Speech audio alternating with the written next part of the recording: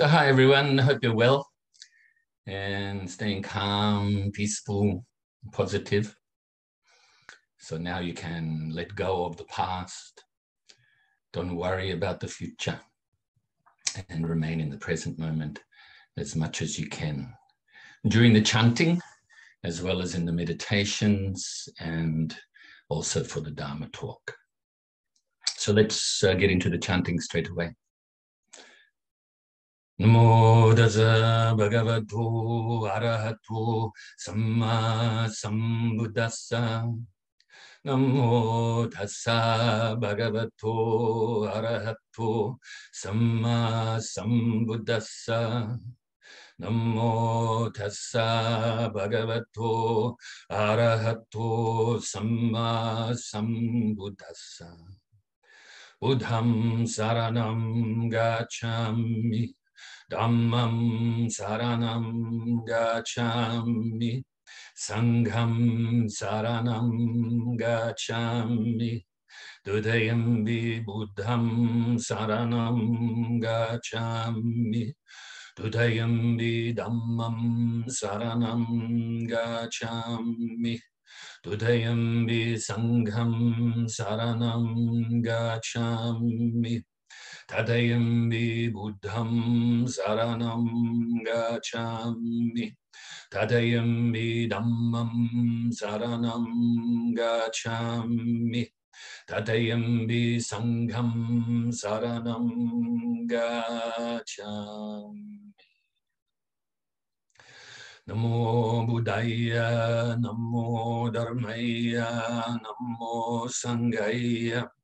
Namo Buddhaya, Namo Dharmaya, Namo Sanghaya.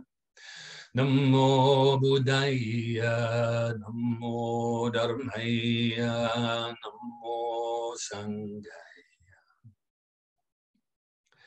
I take refuge until I am enlightened in the Buddha, the Dharma, and the Sangha.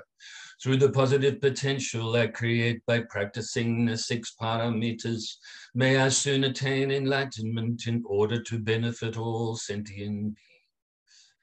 I take refuge until I am enlightened in the Buddha, the Dharma, and the Sangha. Through the positive potential I create by practicing the 6 paramitas, may I soon attain enlightenment in order to benefit all sentient beings. I take refuge until I am enlightened in the Buddha, the Dharma, and the Sangha. Through the positive potential I create by practicing the 6 paramitas, may I soon attain enlightenment in order to benefit all sentient beings. May all sentient beings have happiness and its causes. May they be free from suffering and its causes. May they never be parted from their happiness beyond suffering. May they abide in equanimity, free of bias, attachment to the near, and aversion from the far. I shall cause this. Great compassionate Buddha, please inspire me to be able to do so. Reverently, I prostrate with my body, speech, and mind, and present clouds of every types of offerings, actual and mentally transformed.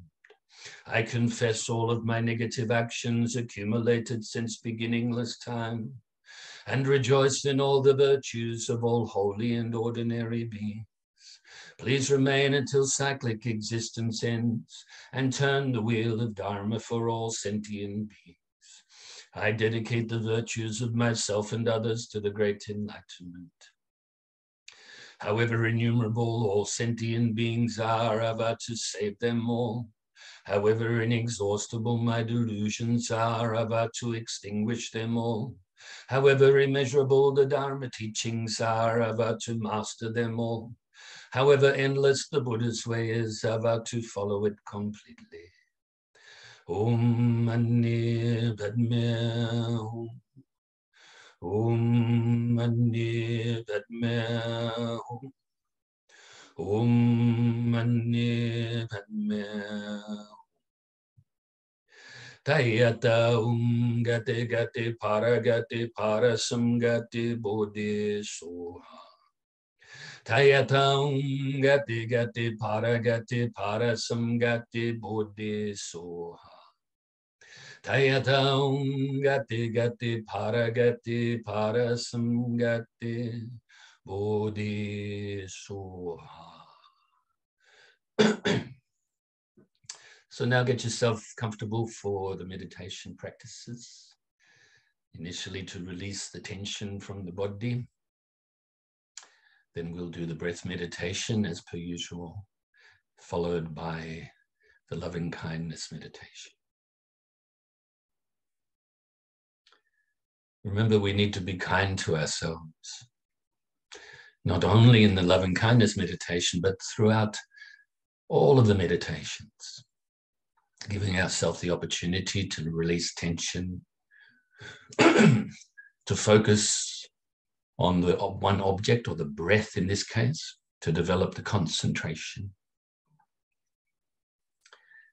And then also to radiate, not only generate in your own mind, but radiate outwards this loving kindness. We need to be kind to ourselves throughout all of this practice, and in fact, throughout all of our lives. When we are kind to ourselves, we can be genuinely kind to others. So now bring your mind inside your body, starting at the bottom of the body, working your way from the feet to the shoulders, and then down again to your fingers, and then back up to the top of your head. Release whatever tension you have in the body. You can just do this with your mind, or if you find that a little bit difficult, you can take a deep in-breath and release the tension on the long out-breath. Or you can even manipulate your body a little.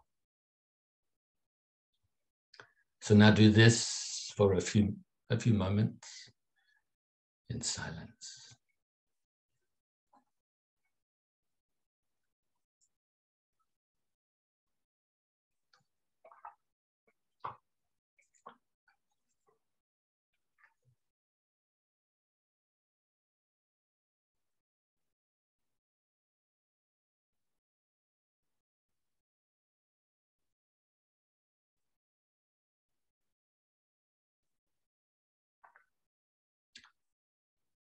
And when you've completed this, scan your body once more, just to see if you can release any more tension.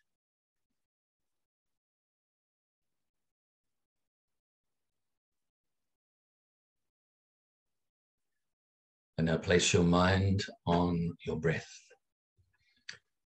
Breathing in your nose. Focus on the feeling of the breath as you breathe in your nose, passes the throat, goes past the chest area, and fills your lungs. So breathe all the way into your lungs, and then back out your nose again.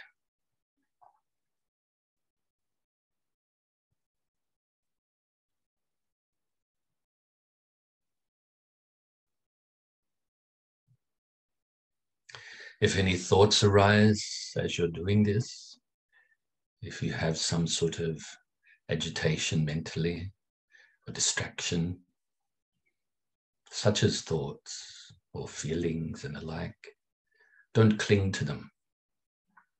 Don't grasp at them. Don't try to force them away or deny them. But let them go naturally by replacing your mind back onto your breath. And it's likewise, if your mind starts to become dull or sleepy, then wake it up a little bit by refocusing on your breath, this time more brightly. So replacing your mind back onto your breath, or refocusing, is the antidote for both the agitated, overthinking mind, as well as the dull mind. So let's practice like this for a few minutes in silence.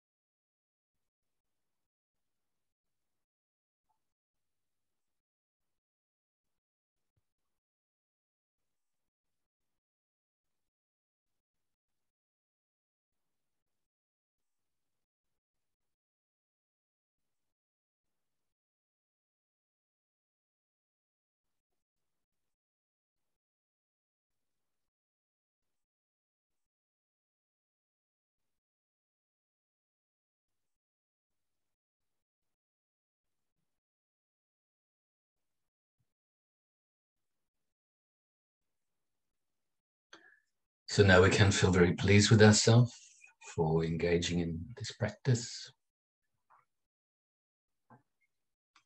allowing ourselves the opportunity to improve our concentration.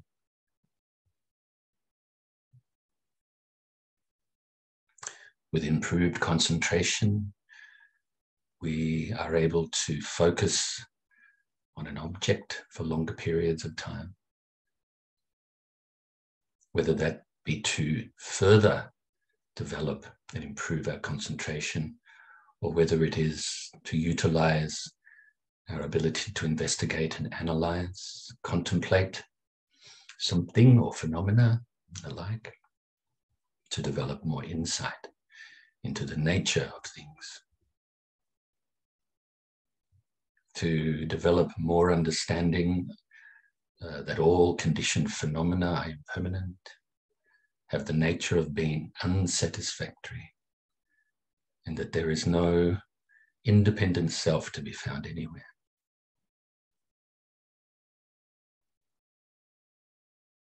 And even that nirvana, or enlightenment, is unconditioned and therefore free from these.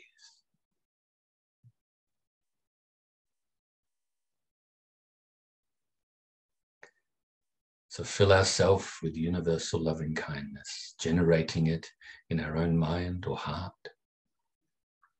and filling our whole being with this universal loving kindness. Accepting ourselves, even forgiving ourselves,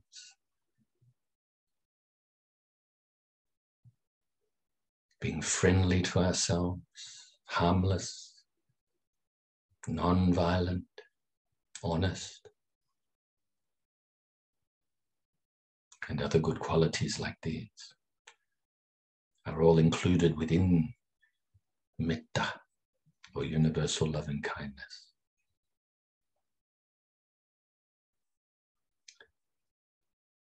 You've filled yourself with so much loving kindness that it now overflows and radiates outwards, initially to your loved ones, your family, your friends, and fills them with the universal loving kindness.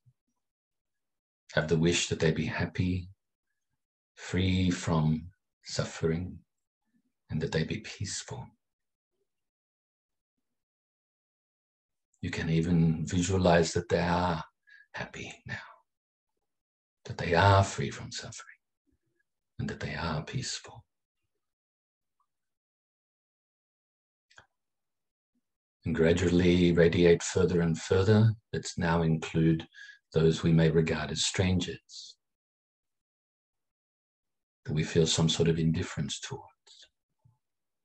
May they also be happy, free from suffering, and be peaceful.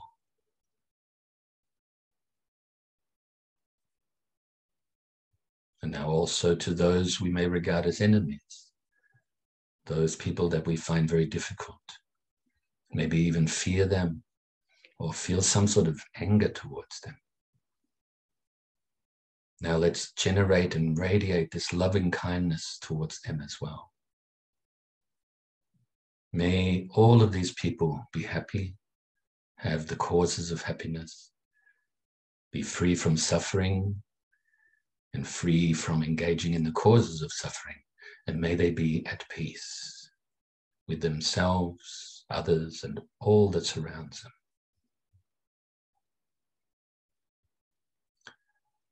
Now we will gradually radiate this loving kindness out further and further distance-wise, initially to all of those beings around your immediate area.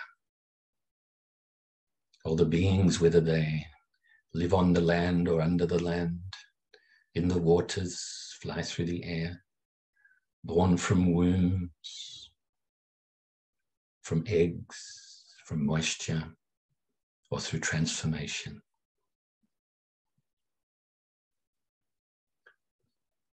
Like a tidal wave of loving kindness, radiating further and further. Let's now have it pervade our whole state or county, and other states and counties throughout our whole country.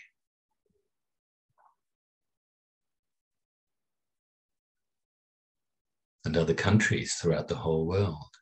Initially, those that you have an affinity towards, as well as those you feel indifference towards or don't know about.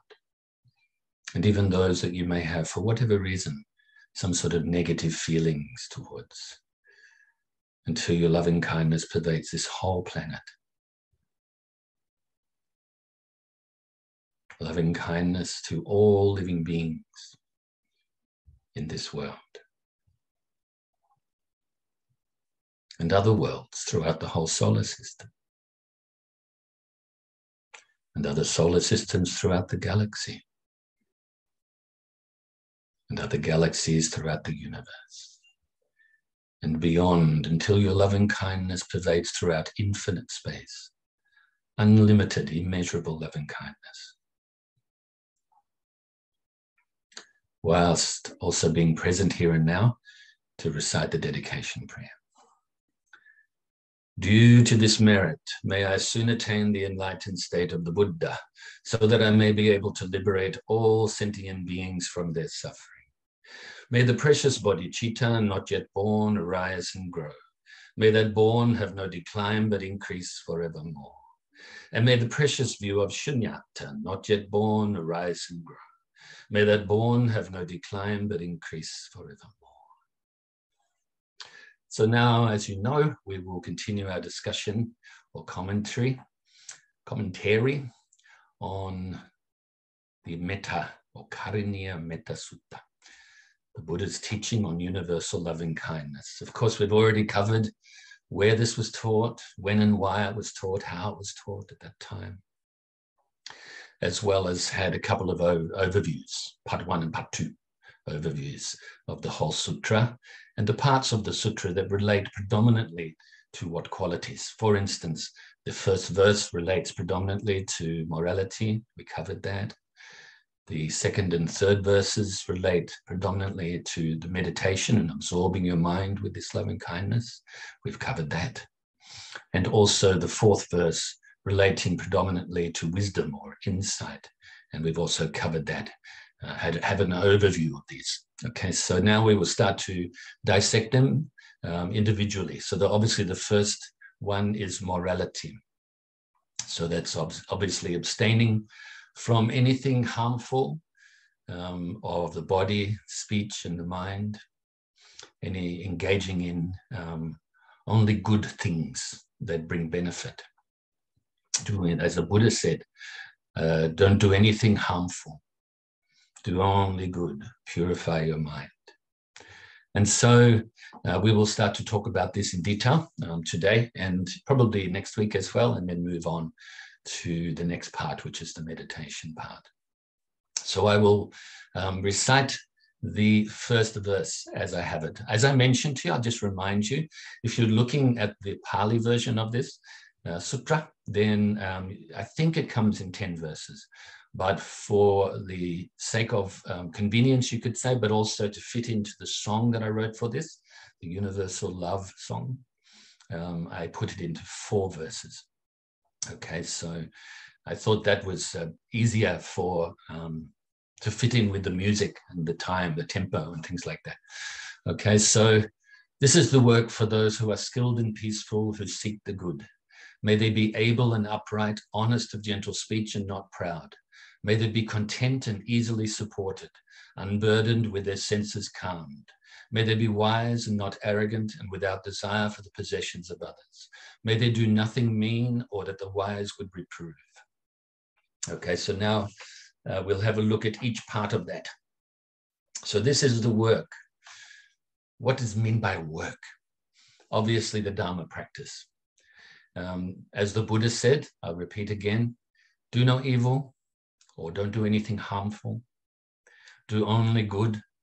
Do only things that bring benefit. And purify your mind.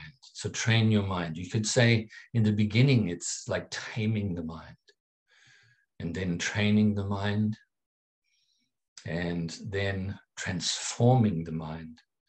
Eventually, with the wisdom aspect, transcending the ordinary mind, the conditioned mind. And so I actually reposted that teaching of mine, the very short cryptic teaching, of those four, what I call the 4 T's.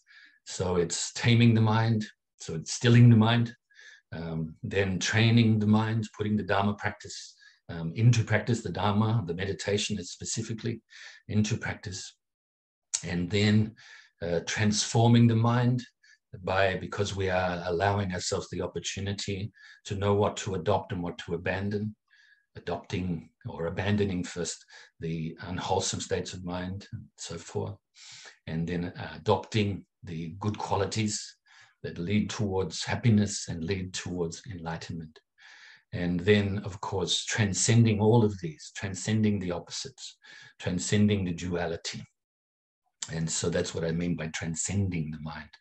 So once again, I repeat, tame the mind, to still the mind, train the mind by practicing the Dharma and practicing meditation, then transforming the mind, once again, by practicing the Dharma, practicing all of the aspects and all of the methods of the Dharma, and then transcending the conditioned mind, the mind that is always going back and forth, based on duality, based on concepts, dualistic thinking, conceptual thinking. Okay, so that's what we need to do. So this is the work. That's what is meant by this. Is mentioned. It mentioned. That's what meant by mentioning this first up, is that we're actually practicing the Dharma. Excuse me. So this is the work for those who are skilled. In other words, we are now, even if we're just starting out on the Dharma practice, on our Dharma path, then we are skilled to whatever level we're at, okay? But also, as we traverse the Dharma path, as we make our way on our journey towards what we call enlightenment, to the pure mind, transcending the mind, then we develop more and more skill in being able to do so. We create the momentum to be able to do so. Okay, so this is what the Buddha meant by the skill. Now, we can also include the skills, the worldly skills too, because obviously we have to survive physically as to enable ourselves to be able to practice the Dharma. So for instance, let's something as simple as growing your own vegetables, for instance, so that you have good nutritious diet, or at least having some education on what it is you need to eat to remain healthy physically. Then this relies upon skill to be able to do so, knowledge and skills. So knowledge, knowing about it, and then putting it into practice skillfully. And it's the same with your whatever work you choose to do, if you choose to do that, or studies and the like. We have to be skilled at being able to study. We have to develop the knowledge and vice versa. And also in relation to the type of work we do. We should be skilled. And of course, we should be skilled in that which is harmless, not harmful, that is beneficial, and that is not lacking benefit, in the right direction, in other words.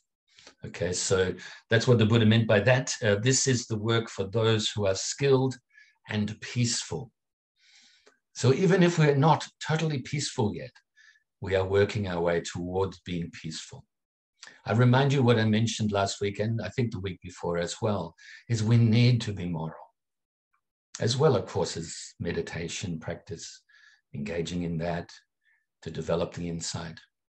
But we really need to be moral to be able to develop this genuinely develop this universal loving kindness. I think that should be really obvious. If we're not moral, if we're unwholesome states of mind, if we're engaging in bad actions, harmful actions of the speech and of the body, then how can you say that we can be loving and kind? It's the opposite. So that's why we need to develop this morality in this case, as we're working to develop this universal loving kindness. Okay. So being peaceful, we're working our way to being more peaceful if quite often I say that if we practice well, if we practice the Dharma well in all of the aspects, such as morality, and then we will improve, constantly improve. So therefore today we will be better than yesterday. But if we continue to practice correctly, consistently, constantly, then today we won't be as good as tomorrow. So we continue to practice, continue to improve, okay? And even if you're a very advanced practitioner, even if for the high-level bodhisattvas, they still have to improve because not Buddha yet, okay? But of course, a lot of the high-level bodhisattvas, they have created so much momentum and have this bodhicitta intention, and also the wisdom of emptiness as well. Of course, now they're perfecting the higher states, higher qualities as well. So maybe we can't compare ourselves to them yet, only be inspired by them, be motivated by them. And so skilled and peaceful. So obviously we're working our way towards being more peaceful, having more peaceful in the sense of being harmless, non-violent, being more honest to ourselves and to others and everything around us, and not reacting so much. So in other words, we're being proactive in being more peaceful. So I'll repeat that line. This is the work for those who are skilled and peaceful, who seek the good. So even though we're not perfect yet, we're working our way towards being good.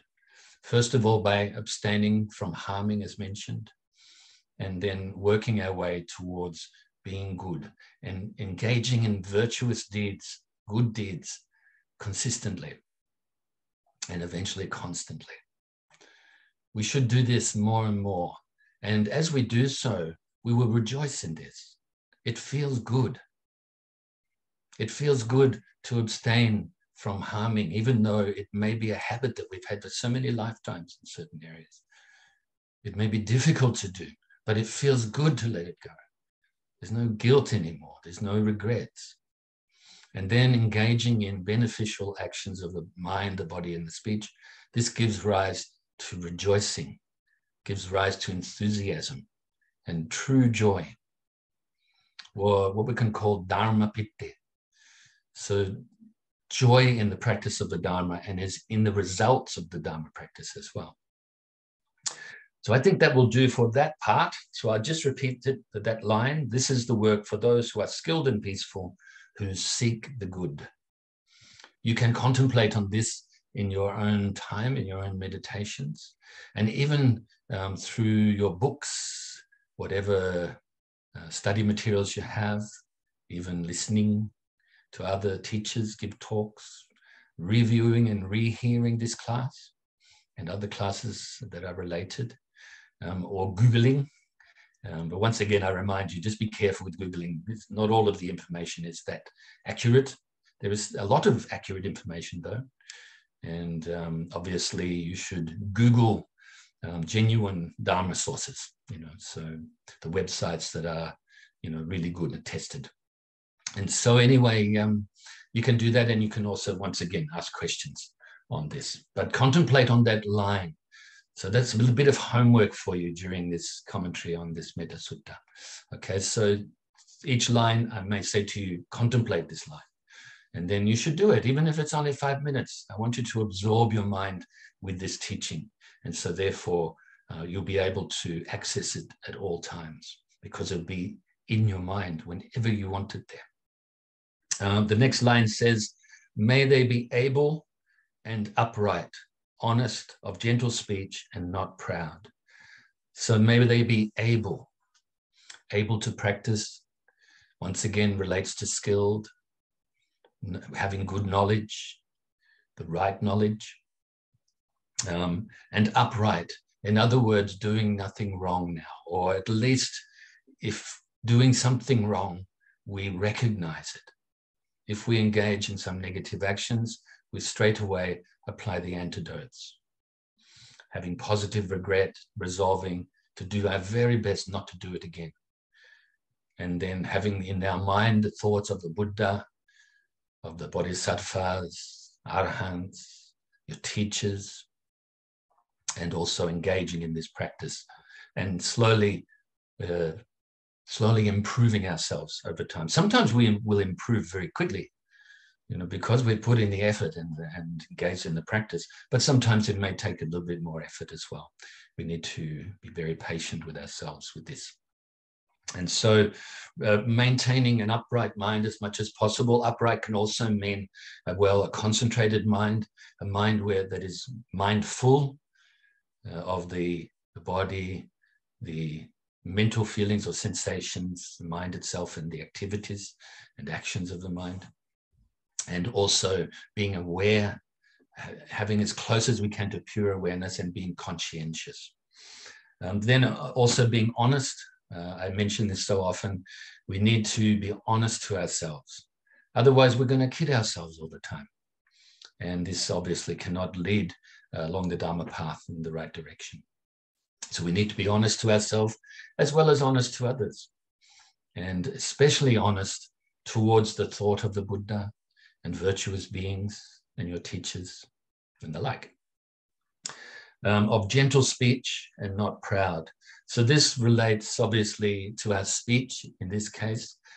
So with practicing honesty with your speech, not lying, but telling the truth,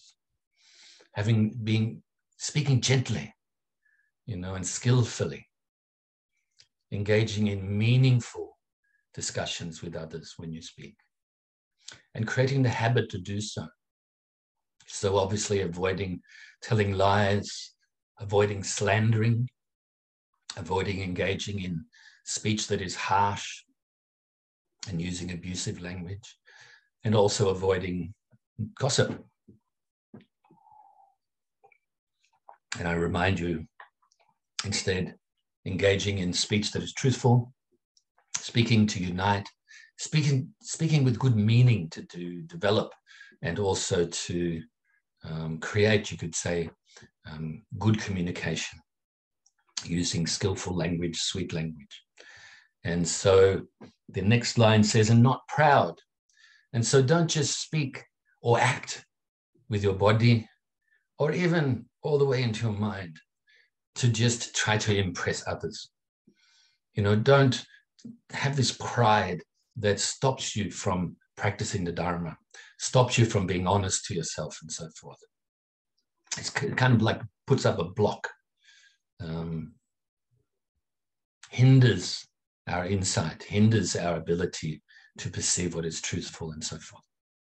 Okay, so obviously I've mentioned in the past quite a few times the negative things of pride, or negative effects of pride. And I'll just briefly mention them again.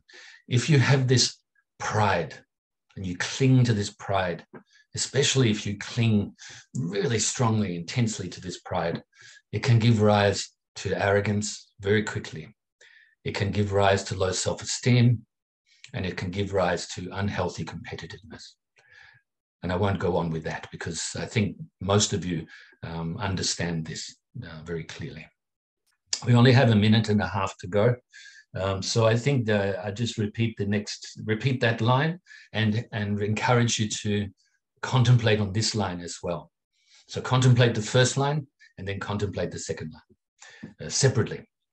So may they be able and upright, honest of gentle speech, and not proud. The next line says, may they be content and easily supported. So being contented and easily supported. We'll talk about this next week, but I'll introduce you to it now. Contented mind. So often I think we think that we get contented when we get what we want.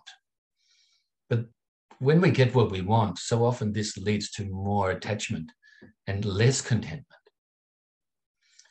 So often we may think that we are contented when we don't get what we don't want. But once again, this increases our aversion to things, such as not getting what you don't want. Okay, so I think I'll leave it there. I encourage you to practice well and be patient with me. I'm dissecting these in detail, and you may hear some repeated teachings